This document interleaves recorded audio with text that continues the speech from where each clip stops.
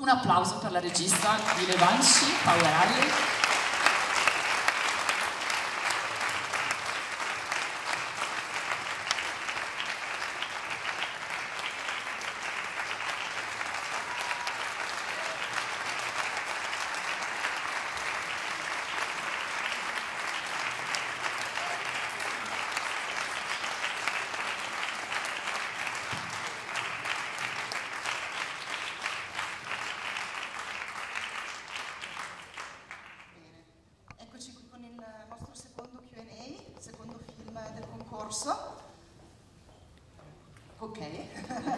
Secondo film del concorso, volevo riprendere quello che hai detto durante la presentazione.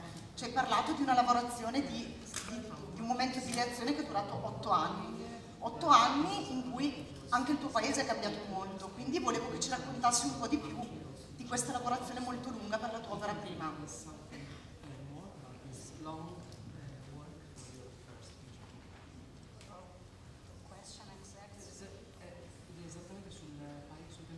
Sui cambiamenti del paese e come è cambiato il film nell'arco di questi 8 anni, sull'ideazione del film.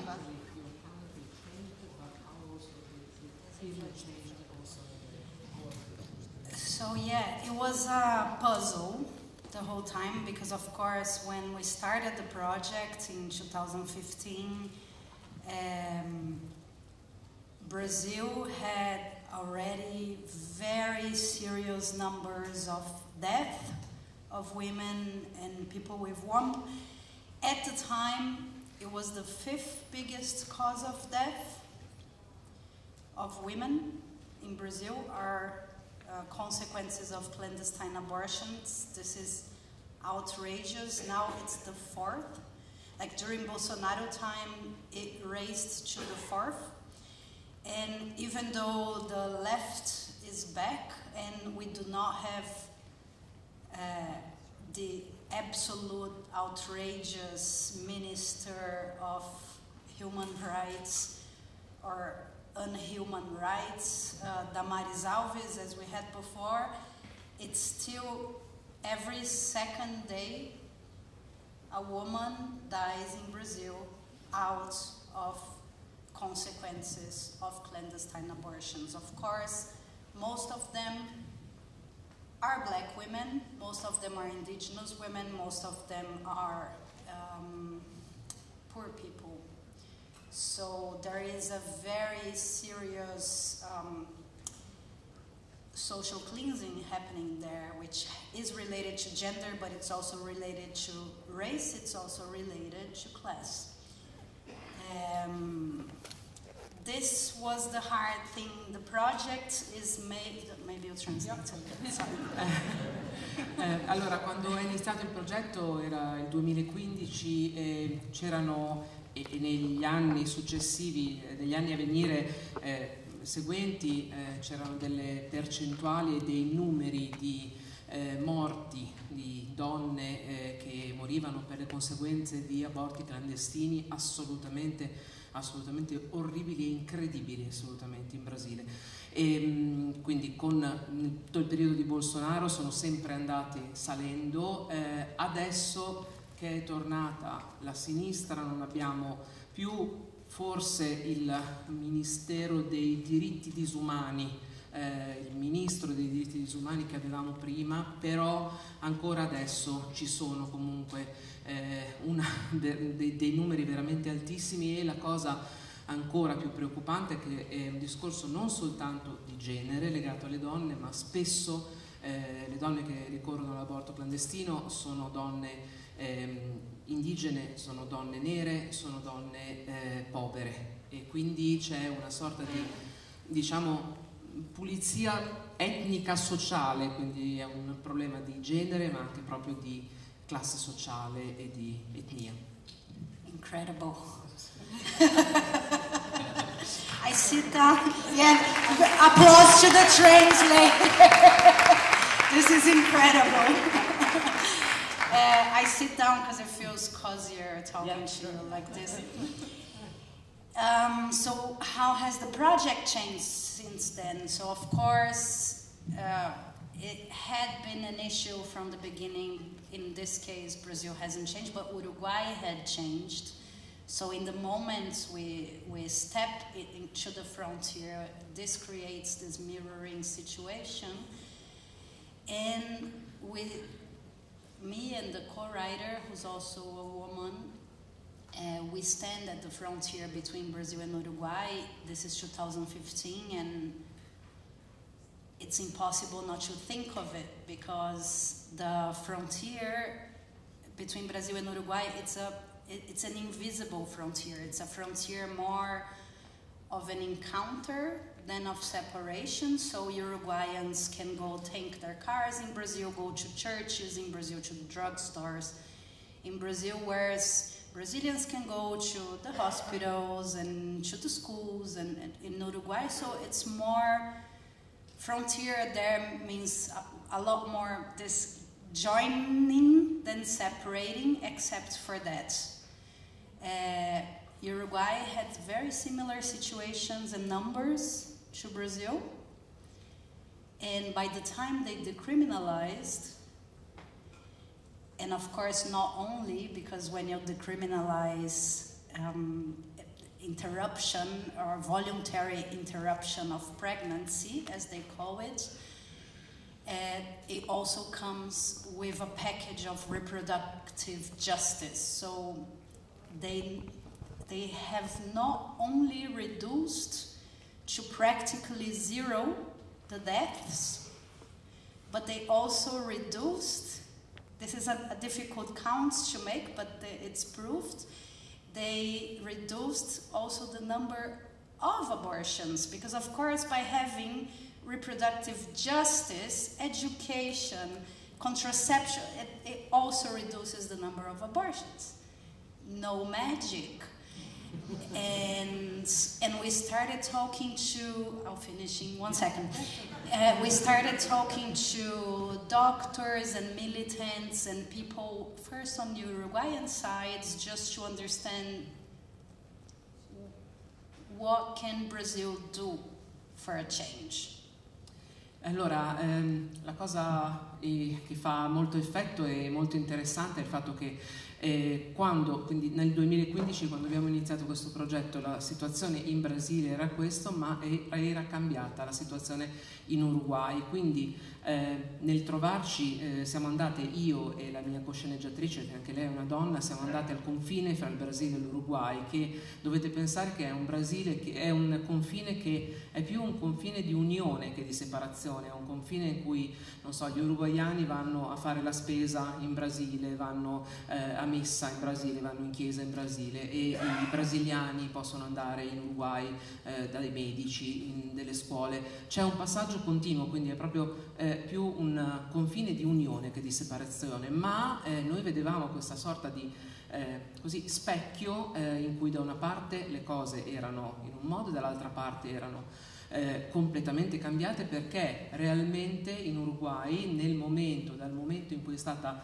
decriminalizzata l'interruzione volontaria di gravidanza, non solo è arrivato praticamente a zero il numero delle morti per conseguenze da aborto, ma si è creata quella che si può considerare una sorta di giustizia riproduttiva, e quindi è calato anche il numero degli aborti, delle interruzioni di gravidanza, perché c'è una sorta di pacchetto che arriva con la decriminalizzazione, che è appunto l'accettazione di determinate situazioni, l'accettazione della contraccezione, la conoscenza di determinate cose, e quindi è cambiata veramente in maniera totale. Quindi noi sapevamo fin dall'inizio che da noi era il problema che era effettivamente, e di là c'era questa situazione. Quindi siamo andati a parlare in Uruguay con medici, militanti e persone appunto che vivevano queste realtà, per provare a chiedere a loro un consiglio, comunque uno scambio di opinioni su cosa potevamo fare per cercare di muovere un cambiamento anche nel nostro paese.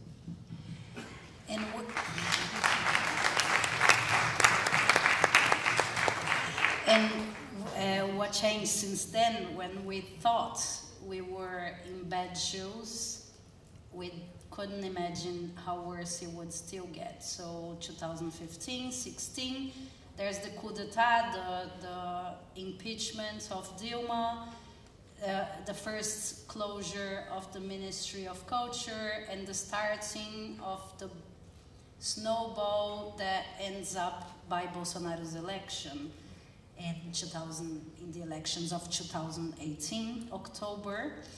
And from then, the film starts being a chess of pieces the whole time, because January 2015, in the month Bolsonaro takes over, the end scene at the courts, the fights, the lynching is born in the month of Bolsonaro's arrival, so to say, because of all the incitation and legitimation of mass violence against people. So this eye for eye, tooth for tooth politics that were starting, persecution of culture, of course, but very misogynous, open politic, and we started answering to that all the time. So by the time we shot the film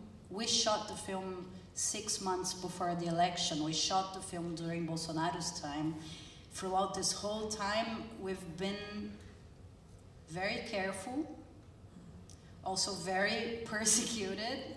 We made it without having a Ministry of Culture, with the audiovisual policies having been shut down, and that's why we also open to, that's why the credits are so long.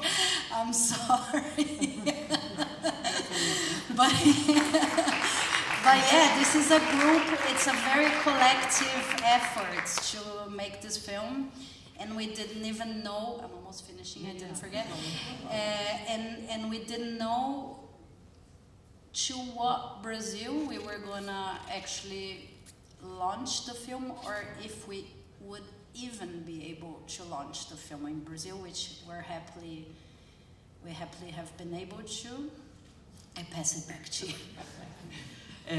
Quindi dunque diciamo che fin dall'inizio sapevamo che i problemi che questo film avrebbe incontrato, ma praticamente pian piano è cresciuta pian piano una vera e propria valanga di problemi, cioè c'è stato il colpo di Stato, è stato abolito il Ministero della Cultura, appunto Bolsonaro è andato al potere, c'è stata veramente la scena finale, la scena del linciaggio praticamente, pre-finale sul campo, è una scena che nasce proprio nel momento dell'elezione di Bolsonaro, nel senso che nasce dentro a questo ambiente e a questa aria che tirava della violenza, quindi dello sfogare la violenza contro qualcun altro, contro il diverso, in una modalità completamente misogina, e così questa volontà di sfogare la propria violenza. E quindi in qualche modo diciamo che questo film è stato praticamente un gioco di scacchi, un puzzle, un gioco di scacchi,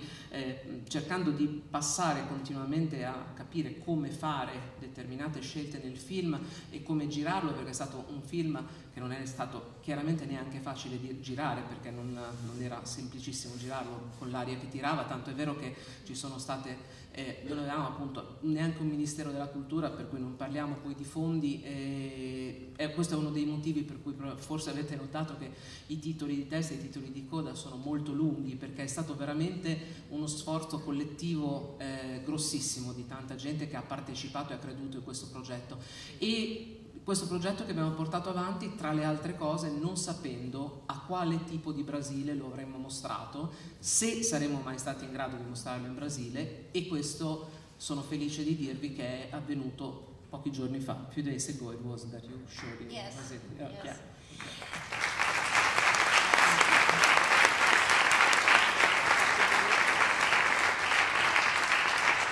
And then when you think it's not gonna get worse, pandemic comes. So it's like, how far else, how deep can you get into this? Now, how deep can the shits be? I never say this is like it can't get worse. Like I said that so many times, and then it's like, it can. So there was a moment in the film that, because of the persecutions, the real persecutions, not the fictional one we're representing here, but the real persecutions, the destruction of any organizations or any, like, there was really, from 2019 on, and then with the pandemics, there was a paralysis of both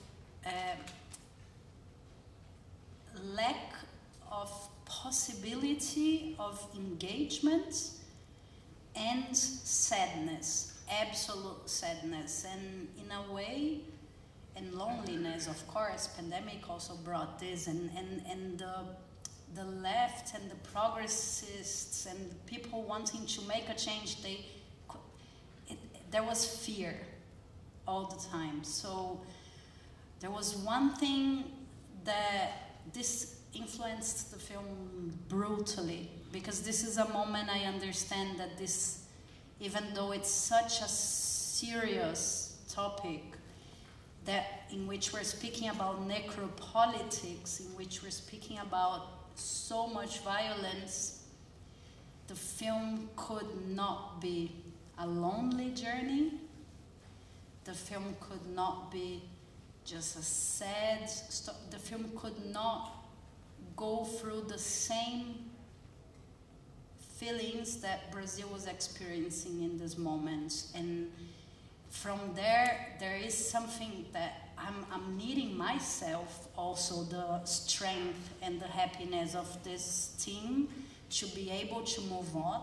They made me able to move the whole machine of the film again, but also it became very clear how the way out was collective and how the way out was through a potion of life and not a potion of death. And it also became very clear about how joy is political. So that was a very big change. Beh, dunque, diciamo che dal 2019 la situazione era già appunto, andava già peggiorando nel paese, e poi si dice sempre non può andare peggio di così, e invece è arrivata la pandemia, e questo ovviamente ha toccato tutti noi in tutto il mondo, ma diciamo che a livello generale ha creato in Brasile, per fare questo esempio, una situazione in cui gli anni della pandemia sono stati anni in cui si è creata questa, generalmente appunto per colpa della pandemia, solitudine, tristezza, e per il clima creato dalla pandemia, ma anche quello politico del Brasile, una assoluta e totale impossibilità di come dire, impegnarsi in qualche cosa. Chi avrebbe voluto creare un qualche tipo di cambiamento, fare qualche cosa di militante, era assolutamente impossibilitato a farlo, sia dalle condizioni pandemiche effettivamente, quindi sia dagli ostacoli pratici che dagli ostacoli appunto psicologici e dell'atmosfera che si respirava, perché non c'era proprio più la forza di farlo. In quel momento credo di essermi resa conto realmente che questo film poteva essere soltanto un film collettivo, e soprattutto non poteva essere un film che seguisse un percorso che era esattamente quello che era il percorso, come dire, emotivo e psicologico che tante persone stavano seguendo, quindi un percorso di tristezza, un percorso di abisso, ma doveva essere un film in qualche modo di rinascita, di riscatto, e assolutamente collettiva e non di una persona sola. E in questo modo in realtà questo team di questa squadra effettivamente di ragazze che avete visto sullo schermo è anche proprio il tipo, la squadra di persone che mi ha dato anche la forza di andare avanti, a portare avanti il progetto di questo film, e con questa appunto idea chiarissima che oltretutto il film doveva finire con una idea con una pulsione di nascita, non con una pulsione di morte, e soprattutto con una pulsione e dimostrazione totale di gioia, con assolutamente sottolineando il fatto che la gioia, in questo caso proprio al 100%, è assolutamente un atto politico.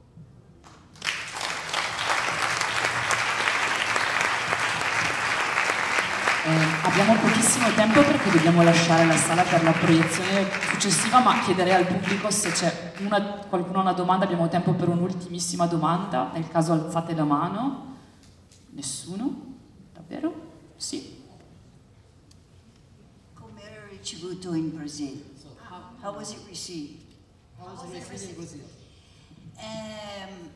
I was super afraid of these moments, and I was driving everyone crazy with security measures, and so also because what we're portraying in the film is absolutely based in everything that is happening. And we started at film festivals, which are a very special place. And that was in Festival do Rio in October last year on a Friday 13th. I knew we were protected by the witches, and I was very afraid. I was very afraid because the film needs its message to come across, but I don't want anyone involved in the film to get hurt.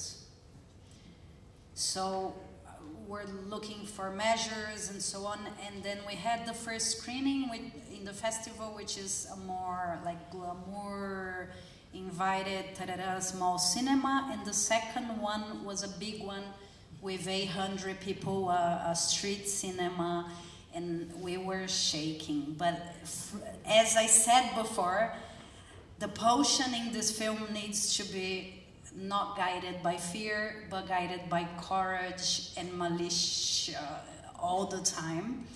So we decided to really take it to the extreme, and we made a protest. Like we opened the session already carrying green flags, calling all the militants into the room, and until 10 minutes before the film was finishing, I was still burning in my head because 800 people in Brazil, like the film had been in everywhere, in Cannes and but like meeting Brazil was this. This was the moment. And I was like, I don't know who's in the audience, I don't know what you think, what you do, how I can start these debates, but let's focus the debates only in reproductive rights. We called journalists and But then, right before the film was finishing, I thought, I'm gonna do something. And we arrived with our flags, with everything at the end of the film. We made this beautiful standing protest in there. And the cinema is huge. And I said, let's make an exercise, because I really needed to understand who was on the other side and how we can start, apart from the film, looking into each other's eyes. Like I could see already a lot of people bursting in tears, but I said, let's do the following. Everyone gets a mobile phone. Whoever doesn't have a mobile phone, we can, from our mobiles, we can lend it to you. Make your torch lights on and off. We're gonna quickly turn off the lights in the cinema, and I'm gonna make 2 questions. Everyone was quiet, just like now. But 800 people, and I was like, and first I asked, so let's turn off the lights. Who in this place has been through a similar situation as Sofia? And shy lights started like quickly go to and turn off, because it's hard to say this in a place where this is, like, it's not guaranteed anonymity, really not. So I thought I changed the question. Who here has a friend who has been through a similar situation as Sofia? or yourself. And the whole cinema turned on. And from there, we had the most incredible debates. The cinema kicked us out at some points because it's a festival. It's going to happen. As it's going to happen, as always. What I say always, see you outside. And this day we said, see you outside. And we were 30 people on stage. We stayed for another 4 hours in front of the cinema, listening to the stories and to the testimonies. And I feel that, yes, probably also when the film, now we had the theatrical release, I was panicking again, because it's every time is a one step further. I'll come back to you. But for now, the need to talk about it has been stronger than any fascist attack that we had, and it's actually been insanely beautiful. Like the encounters, the movements, the different movements that come to the sessions, give their testimonies. It's just, it's the best presence we as film team could actually dream of. Like the power, the actual power that a film can have. So, very well.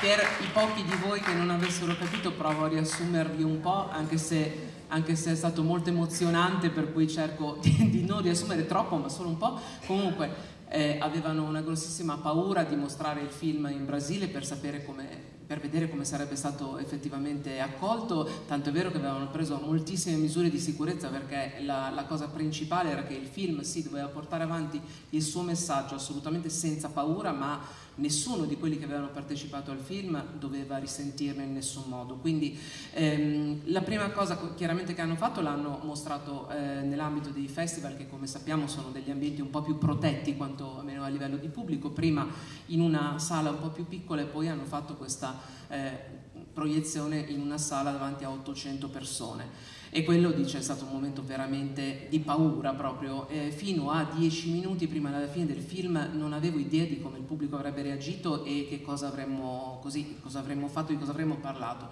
Noi avevamo deciso proprio di andare fino in fondo, per cui alla fine del film noi ci siamo presentati sul palco con le bandiere e gli striscioni, proprio facendo una protesta militante, quindi proprio facendola fino in fondo. Poi io mi sono detta, mi è venuta questa idea, siccome non avevo ancora capito, per cercare di testare che pubblico avevo davanti, avevo visto delle persone che piangevano, però insomma per capire ho provato a fare questo tentativo.